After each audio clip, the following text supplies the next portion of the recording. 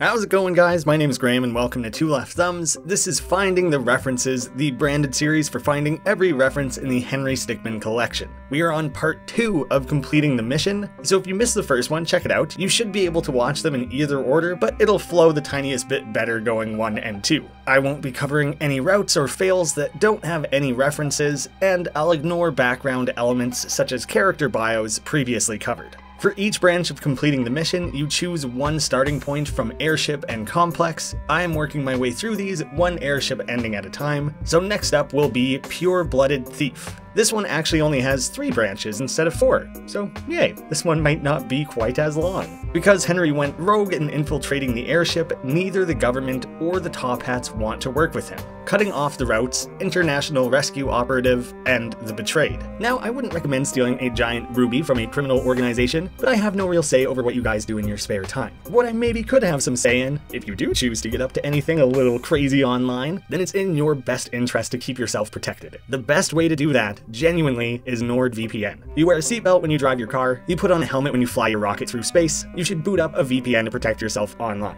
This thing opens in a second, connects even quicker, it's literally never let me down, it could not be simpler. And with up to 6 simultaneous connections for 1 subscription cost, you really can't go wrong. You can easily use it on your phone, there's an extension that you can build straight into Chrome, it's all incredibly valuable in this day and age. I have been a paying customer of this service for over 4 years now, I've recently re-upped for 2 more. If you follow a link in the description, you can get yourself a serious discount on Nord and support the channel. You get 2 full years of protection for 68% off. If I would have had my way, it would have been 69. I'm sorry guys, guess I don't have that much sway, but you do get an extra 4 months free, so you know, that's worth more than the extra percent anyways. That's nordvpn.com/2leftthumbs. The 2 is spelt out TWO. Thank you guys for hearing me out. Thank you, Nord, for being so chill and so easy to work with. We can get back to the video. Starting with Pure-Blooded Thief and Ghost Inmate. Henry stopped the Top Hats by destroying the airship, but didn't actually help the government in capturing any of the leaders. He instead went rogue and stole the ruby for himself. He then snuck away from the complex without helping Ellie. This is our very selfish Henry. The station has been in orbit for 2 weeks and is being used to steal various artifacts, with a suspicion being that they stole the Tunisian diamond. While watching the recurring BCC, we learn that in addition to the Tunisian diamond, the stolen ruby was in fact the Romanian ruby, and the new gem is the Norwegian emerald. Henry is eating looped fruits with a peeved off toucan man. At least, that's what I'd call him. The brand appears to be Carl OG instead of Kellogg's, and the rest of it is obviously Fruit Loops and Toucan Sam. The framing with Henry eating cereal and choking kind of mimics panels from the old Cereal Guy rage comic / reaction memes. It's not a perfect match, so that just might be the coincidence of a stick eating cereal, but it's near enough that I'd buy it. I like the comic book style panel used for speaking to Reginald shown here, but I think that's more just a stylistic thing across many comics rather than a specific reference. I mean, this is the same character that has literal comic cutouts behind him, so it might be playing off of that. Everything about this guy's just comic related. The number in the corner of this camera is LOL9001, or LOL, and an over 9,000 meme. I was fully prepared for the binary in the bottom right to convert to some nerdy reference like NCC 1701, you know, the Starship Enterprise, something like that. Nope, it just reads fart lol. And honestly, in a lot of ways, that's better anyways. Henry is also flying in on his iconic scooter, seen in every game of the series since stealing the diamond. Barrel Roll initiates a very detailed Star Fox 64 scene, with the icon for this even looking a little like the R-Wing showed from behind like it would be in-game. The most direct and obvious link to Star Fox being the way Peppy will yell, "Do a barrel roll," in-game. Do a barrel roll! The rest builds off the Star Fox link from there. The dialogue pop-ups with limited lip-syncing frames and gibberish speech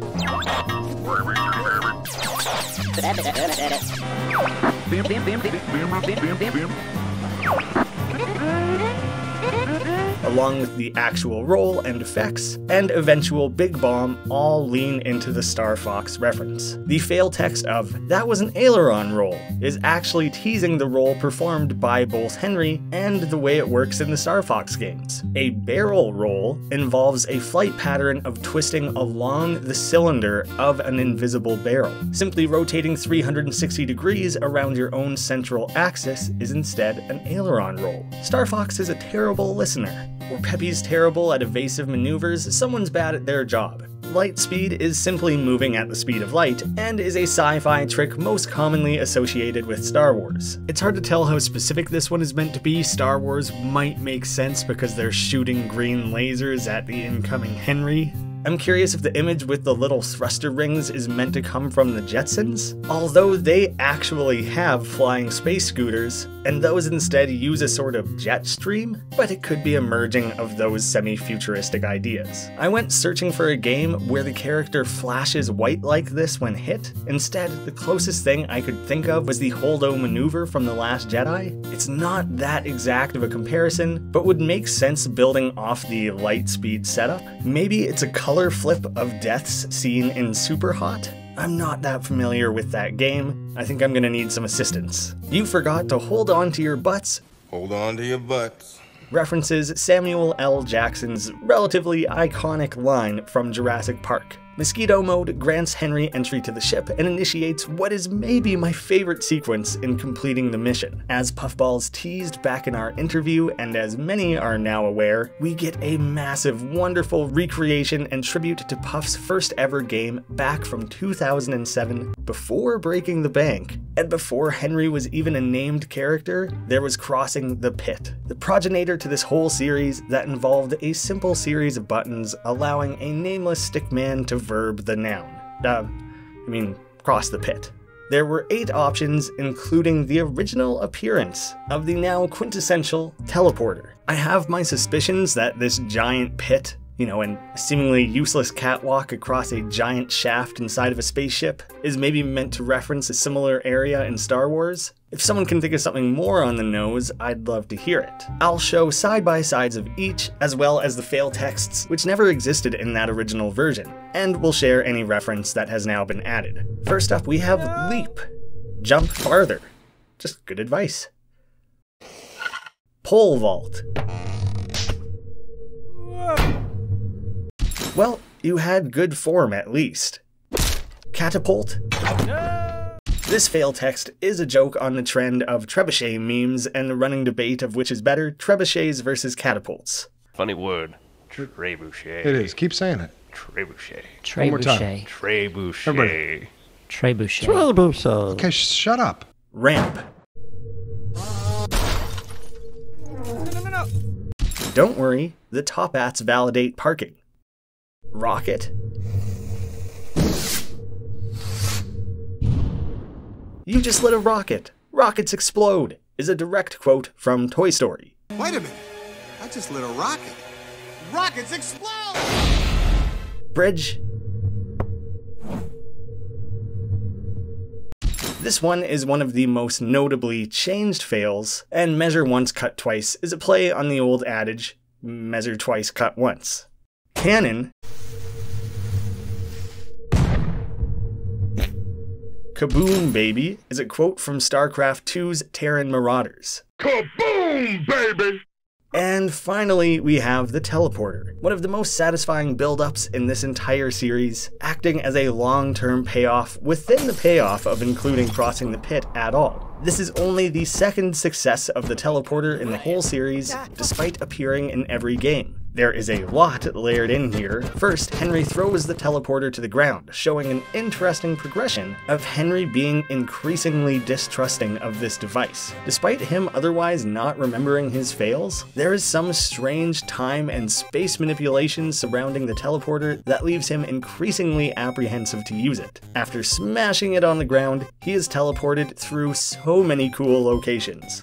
Throughout, we get moments from every past game. He is first in the air, where there would be an airship, although there specifically isn't one on this particular route. Then up the snowy peaks of the Canadian Wall, the desert where the first few games took place, both breaking the bank and escaping the prison. It's actually funny seeing how breaking the bank assets were reused to create this new scenery. A military base with Captain H.J. Canterbury preparing for a mission, a random volcano from which Henry jumps up to then hit his head on a branch, presumably in the Dogo Bogo jungle. You know, it looks kind of like a spruce, maybe it's just in some random forest. Then falling underwater before instead floating in space. Those last few are less referential and more about that cool physical comedy sequence. He ends up on a random street before almost being run over by the breaking the bank truck. Henry is back in a desert, but this time it appears to be the battlegrounds of infiltrating the airship after using armor, near where the Chaos Containment Center's headquarters are found. Then, Kensington's chamber seen previously in the painting portals, the Topat's jungle base with the train seen in the background, as well as a tank crushed under the gate. This is very specifically seen in the Topat King route, which we have yet to cover. There's a quick Dr. Mario reference, the same alien StarCraft planet seen in Fleeing the Complex, Super Smash Bros. Final Destination, previously seen referenced in Infiltrating the Airship, that same forest or jungle setting again, the 2-fort map from Team Fortress 2, the same endless void Henry is sent to when using the teleporter in Infiltrating the Airship. We get a giant sans face floating like the Majora's Mask moon, although more than likely it's just round because it's a Stickminified version, with bad times sketched in the air, referring to a line from Sans on an Undertale genocide route, warning you not to fight his brother or else the player will have a bad time. The first note of Megalovania can be heard.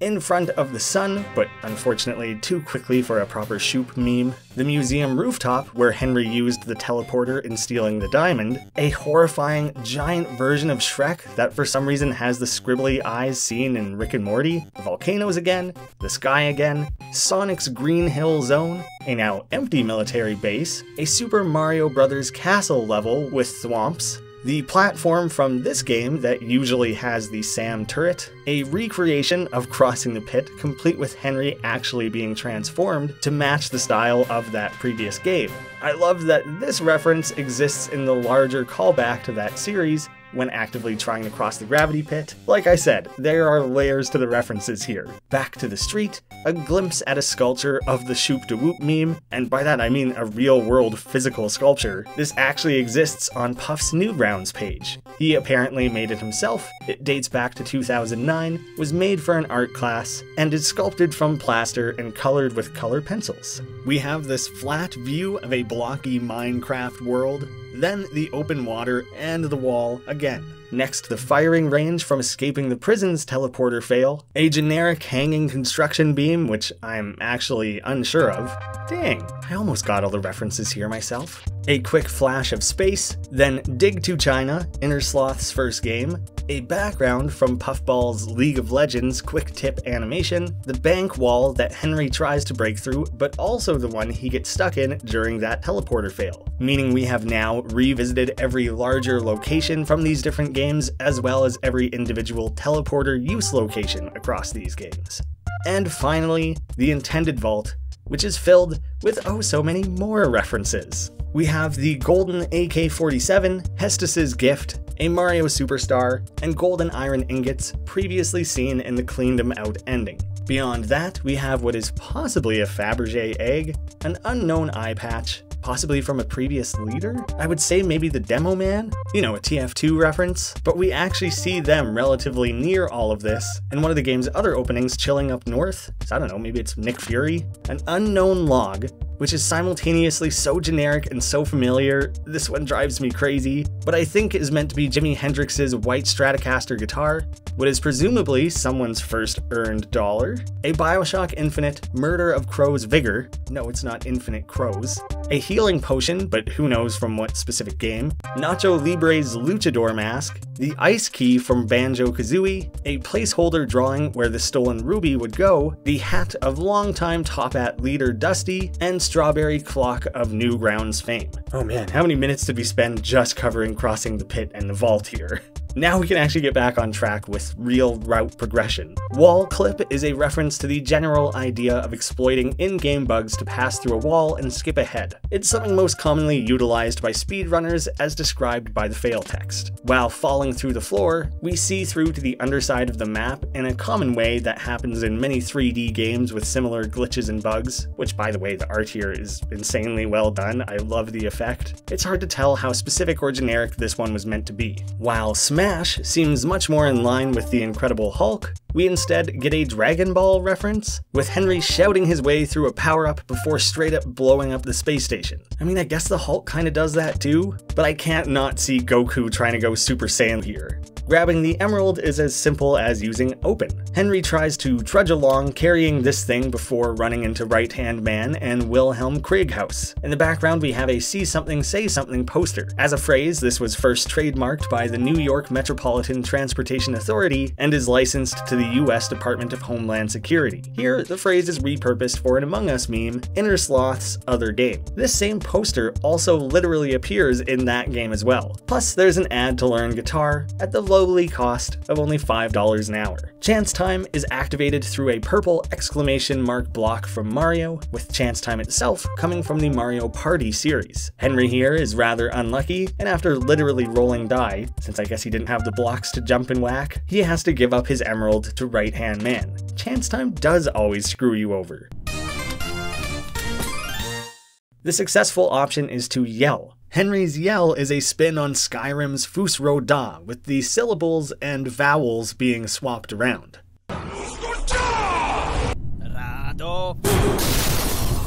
Then, floating around with Right Hand Man's top hat air supply, they point a laser straight at Henry.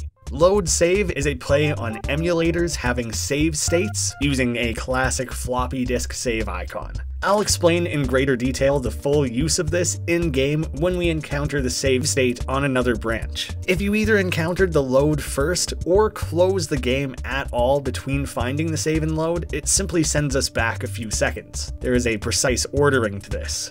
Super Henry has Henry absorb the emerald with a quick spin and a sonic sound effect.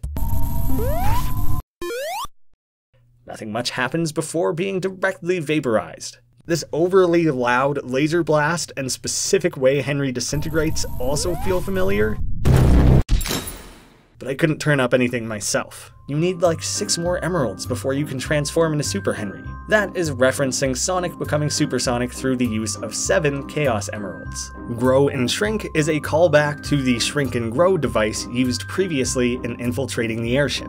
Similar to that game, this is considered a successful option. Gadget Gabe needs to up his game. These are 2 of the most useful devices in this universe, and we have absolutely no word from the guy. The beam used by the ship in any of these options looks an awful lot like the one used by Galeem in Super Smash Bros. Ultimate. I love that some of the only things seen in Reginald's escape pod are 2 pictures of himself and a mini fridge. This leads to the ending, Jewel Baron, with Henry having collected all 3 of the major jewels from this series. Our next pure-blooded thief branch is Convict Allies. The ruby is stolen, airship destroyed, and no help given to the government. But this time, we have escaped the complex with the help of Ellie. Ellie and Henry are on the run, looking to take refuge with the Top Hats. Interesting that she is aware of them and knows where to find them. I may have a video that'll interest you if this gets you asking questions. I guess Ellie's hoping they'll forgive Henry for blowing up their airship and stealing their ruby? At least we didn't actively turn in their leaders? The members of the Wall mobilizing all the way from Canada to the Dogo Bogo jungle is pretty nuts. But I guess they take it personally when 2 convicts create a massive jailbreak, emptying out nearly the entire facility. Interesting that it is now fully canon that all of the tanks from the Wall look like those from Advanced Wars. This one is driven by Mateo Gurchev, one of 3 people on the Wall that actually knows how to operate a tank. Andre Warzow from Fleeing the Complex is one of those, while it's unclear who the 3rd would be. I guess everyone else we see driving tanks here is just making it up as they go? Maybe these are some self-driving Tesla tanks. This smashed up car has the license plate T-Hat 2, like Top Hat 2. We already would have seen Top Hat 1. Maybe these belong to Reginald and Right-Hand Man. Henry and Ellie are allowed to pick one thing each, similar to their escape in fleeing the complex. The controller specifically is obviously an N64 controller. Rope plus RPG shoots an explosive right at the two of them with the fail text, "What was the plan there exactly?" Now this isn't the exact same, but it's a lot like, "What exactly was your plan there?" after using infiltrating the airship's shell. Controller plus RPG allows you to start controlling the rocket-propelled grenade, which, as the fail text points out, is the wrong kind of RPG to be controlled, as in a role-playing game.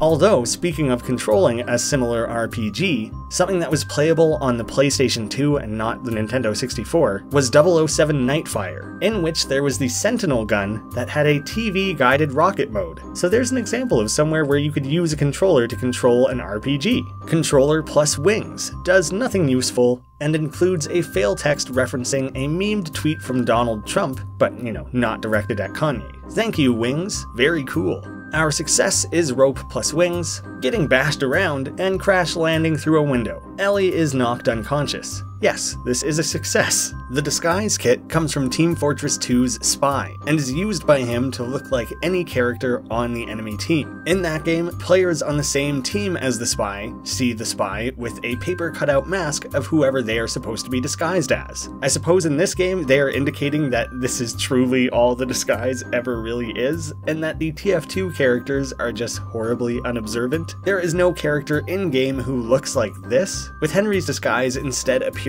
to be the heavy with a government military hat on. The corrupt tick is both a play on the idea of a game bug and the words corrupt and tick. As if all that wasn't obvious, it's a literal bug that causes bugs. We get the purple and black grid that indicates missing textures, and a few characters reverting to T-poses, while starting to slide around. The game does a mock reset, we have an error message of the game crashing, and the main screen scene is also slightly broken, with breaking the bank selected, yet completing the mission on display. After resuming just before Henry and Ellie dive into the window, Henry says Ellie's line from before. Let's try and get up to the... Body parts start disappearing from the twins, everyone is in T-poses, still with choppy, improperly loading animations, before getting one of the twins with a gun for a head and some more aggressive glitching.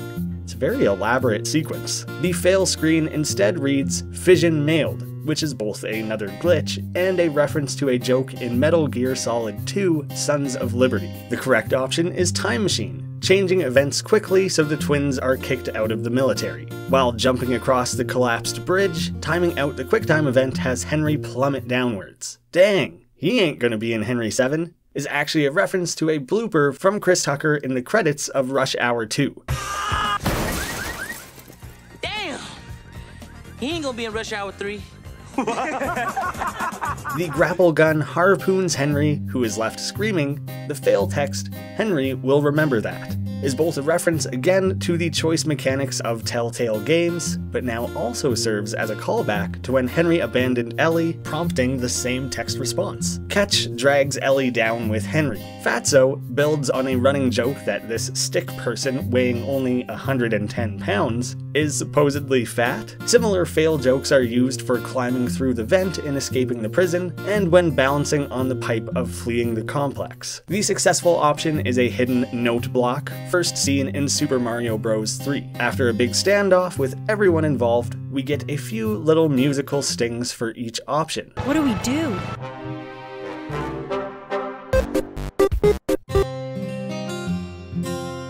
Referencing each character or the broader location or game they're associated with. I love how these themes have become ingrained enough that even one single note from each becomes iconic.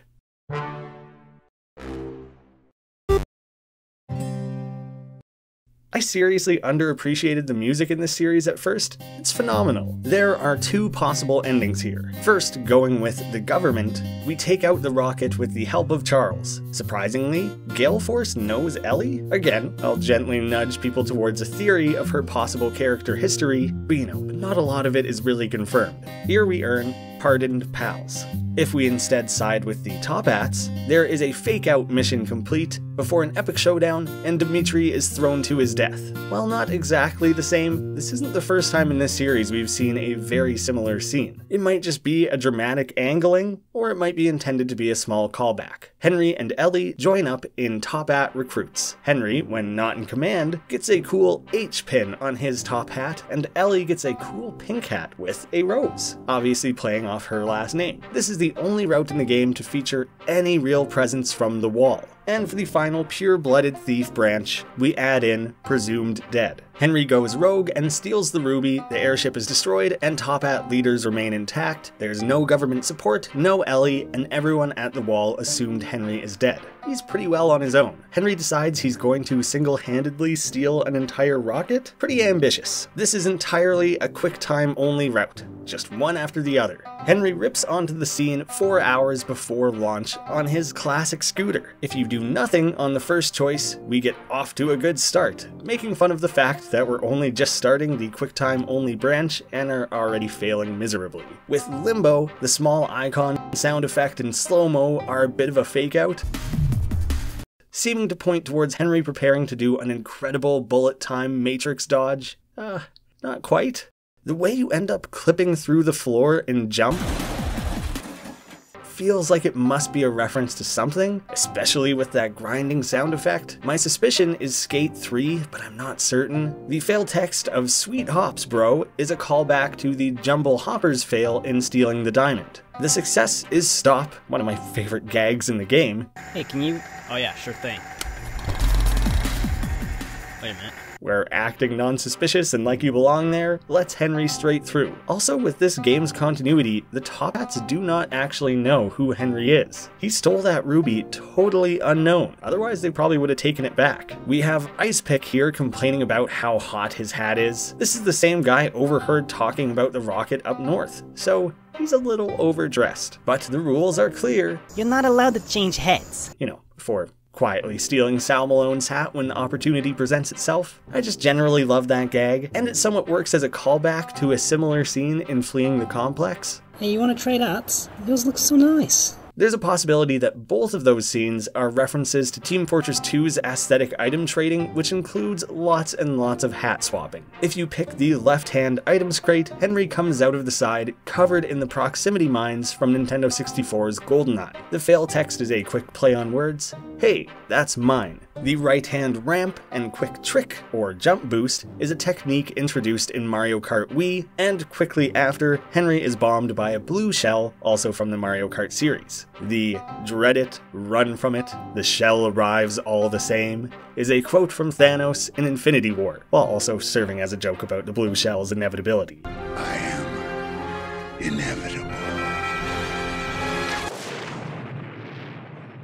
Do Nothing is successful for only the second time in the full series, alongside the Presumed Dead ending in Fleeing the Complex, which is fittingly one of the branches leading to this route. While racing up the ramp, if we do nothing, Henry crashes straight into the door. Lag is a simple reference to blaming a laggy connection for your failure rather than your own ineptitude. Battering Ram has a giant ramming device slide out the front and then tipping the scooter and leading to a faceplant. Still ignoring those physics lessons is a reference back to stealing the diamond when trying to simply place the giant Tunisian diamond in a scooter basket. This is also building off the fact that this and that very same basket fail both belong to the only two routes in the series that are entirely QuickTime based. Drill results in the drill getting stuck and Henry instead spinning around. Drill goes brr, brr, brr. I can't roll my R's. This is a reference to a relatively new meme spawning from some Wojak comics about inflating the economy. There's even moneyprintergobrr.com, which is pretty funny. I've also seen people use this identical phrase for Deep Rock Galactic memes, but this is the origin. When using spike wheels, Henry races straight up the side of the rocket. At the top, he is shot at by a New Zealander, Jack Dugan. This is a bit of a joke on the fact that the sniper in this series has traditionally been based off of TF2's Mr. Mundy, with the Stickmin universe having Samuel Mundy, although specifically in the pure-blooded thief route, he was stabbed and killed by the spy. The Australian's no longer available, bring in the New Zealander? Or instead, it could be a reference to the fact that the real Mr. Mundy was revealed to actually be from New Zealand in TF2 canon. It's also funny to see such an on-the-nose reference with him being recruited Avengers post-credit style. We don't often see the precise movie, pop culture, or game being name-dropped like this. Kinda took me off guard. After missing several times and sniping Henry, we get the line, "First try," which I suspect is a reference to Lego Batman. First try.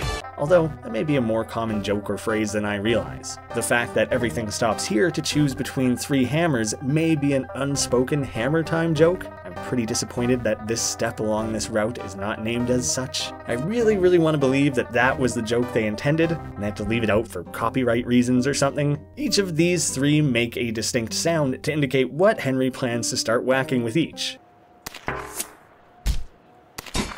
The rightmost hammer has Henry clubbing the thing back like Thor. Henry hijacks the rocket and does an early launch, rocket jacking all the top hats. Full speed burns up all the fuel, leading to a fake out success, while instead Henry's precision shot is crazy impressive. He's clearly learned a lot since the wall, even though very little time has passed. I thought maybe that title and icon would be an XCOM reference or something similar, but not that I can tell. 1 year later, Henry has converted the shuttle and reformed many of the top hats to create the Stickmin Space Resort. I kind of love that we can still see right-hand man's harpoon dangling off the side all this time later. There weren't a lot of segments in this game where there was just mass gatherings of characters like we had seen before, so all the new bios for this route are mostly getting lumped together at the end. Bloodhound is the guy responsible for filling the top hat's vaults with bounties, hunting down both people and objects. This might be a play on Dog the Bounty Hunter. That reference easily could have been more obvious if intended. That might just be this guy's job, and a very fitting earned nickname. I want to point out that Tane Flargenstow is so obnoxiously hard to collect as a bio. Seriously, this guy is just awful, probably the hardest in the whole series. He's also a reference to the Tane sequence from the Celery Man sketch in Tim and Eric Awesome Show Great Job. What will your first sequence of the day be? Computer load up Celery Man, please. Hey, Paul. I'm Tane, your latest dancer. I can't wait to entertain you. Could I see a hat wobble? Yes. And a flargon snow? Yes. Sarah Conifers, with her belief that AI will one day try to take over the world, is a clear reference to Terminator's Sarah Connor. Waxwell Gex is a simple play on the video game character Gex, the lovable video game lizard. Or are they a gecko? Moving on. Pendle Toad is kinda hard to pin down. It's very similar to Pendleton Ward, the creator of Adventure Time, and it might be Toad specifically to play off the fact that he is seen with Waxwell Gex. Now we have a true pair of amphibious soldiers. Dimitri, returning from the wall only after convict allies, has lost several teeth after being fully smashed in the face by a stop sign thanks to Ellie. He now speaks with a lisp. Similarly, we have the continuity of Gregory having a broken arm after being hit by a car. Stop sign, car, one might be a little worse. Mr. Angery is potentially a reference to Mr. Furious, Ben Stiller's character in Mystery Men. I'm less inclined to believe that because I might be the only person on the planet who likes that movie. Based on other recurring references to it, I'm surprised Puff didn't go for the classic Newgrounds Angra spelling, but being misspelled like this at all could still be riffing on that. Dima Pensky reminded me of Seinfeld's Pensky. It's a different spelling, nothing else really builds on that, although we do see that Puff is a Seinfeld fan. He didn't know there was this much green in the whole galaxy, is a quote from Rey in The Force Awakens. Formerly Todd Spudson, we have Todd Tater, which, if he was listed on a surname-based form, would be Tater Todd. Bill Cook used to live with too many people, presumably playing on the phrase, too many cooks in the kitchen, although doesn't really confirm that they were actually other cooks that he lived with. Bob Pants is a pretty on-the-nose reference to SpongeBob SquarePants if he was neither a sponge nor a square. Paul Penn has a rather unexpected reference to being related to Sean Penn of all celebrities. Captain Gale Force is actually promoted to General Gale Force after dealing with the Top Hats. Good for him. Sten Lundgren, a Sten is actually a type of hat. It's essentially a fedora like he's wearing. I also can't ignore that he shares a surname with Dolph. but I don't really see any other connection. I really love the visual gag of Perry Sherman being a tired bottle collector rather than a passed out alcoholic. I got a real good belly laugh out of that the first time I saw it. Still tickles me now. Kanye West, the former music producer, is an obvious play on Kanye West for seemingly no reason. Probably no point in me questioning these references anymore, is there? They're usually lacking any rhyme or reason. Rhyme and reason. Maybe the Kanye reference does make sense. Mr. Lincoln just looks like Honest Abe. That's all. I thought Patty Pride had to do with Patty's Pub in It's Always Sunny in Philadelphia and Charlie's weird preferences. I've been informed it's based on a YouTube poop of the SpongeBob episode Patty Hype, which then has a reference to a drink being purple. Hey, is that one purple? No! Purple is my favorite drink! Patty Hype, Patty Pride. Maybe there's layers to it. I think it's the straight up SpongeBob thing. And finally, we have a top-hatted character we literally only ever see from behind. Henry Stickmin. It actually took me a couple takes to get it right. I'm so used to saying Stickmin at this point. Playing off the often mispronounced main character's name. Sir, I got a message. Yes, go ahead. Yeah, it looks like Henry Stickmin. Yeah, Henry Stickmin has escaped. You still there? And a bio that suggests that Stickman became a criminal because of that constant mixing up. There we have it, another one in the bank, approximately half of completing the mission fully covered. Keep your suggestions coming of references I potentially missed during this section of the game. After I've covered the full series, only 2 more episodes to go, then there will be a final capper where I include everything that I possibly missed through the entire series. At the end of that, it is my hope that I will re-edit those back into these videos. I can't edit these literal videos, but I'll instead upload like a 5-hour-long monstrosity that is every reference in the Henry Stickmin Collection. It's gonna be great. Once again, if you guys could follow that NordVPN link, that does wonders to help me. If you're falling behind on this series, there's already a Completing the Mission References Episode 1, so you got plenty more goodness to enjoy. Thank you to patrons of the channel. The #1 thing I'm working towards doing to make it more worth that monthly donation is providing the opportunity for you to pitch questions that I can then ask in developer interviews. I think it's going to offer some really fun opportunities for us to interact, and once I'm a little less busy, we'll run some polls over there and other fun things to help build up the channel. Thank you all so much for watching. I'll see you again soon.